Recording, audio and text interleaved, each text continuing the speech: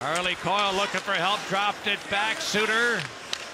Now over to Spurgeon. He tried to center, and somehow Coyle couldn't tip it into a wide open side. Here's Parise with a shot. And a short side save made by Glass, and they score from behind the net. Charlie Coyle was in behind the goal, banked it off Glass. The Wild, 2 minutes in with the lead.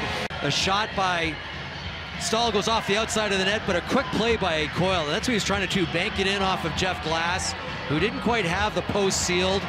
So Coyle gets the puck off the back of the net and then just banks it in off the goaltender. Little bit of room, a smart play by Coyle. Time of the goal, 1:58.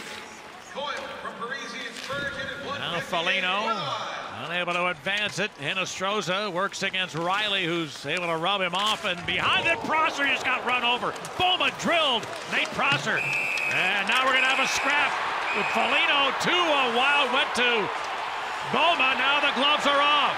Foligno and Bouma right in the goal crease, and a couple of right hands from Foligno. Bouma looking to answer.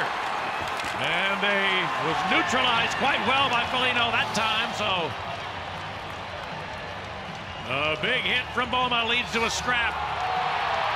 Well, Lance Bouma has not been in the lineup the last couple of games. In fact, he's been a healthy scratch 6 of the last 7.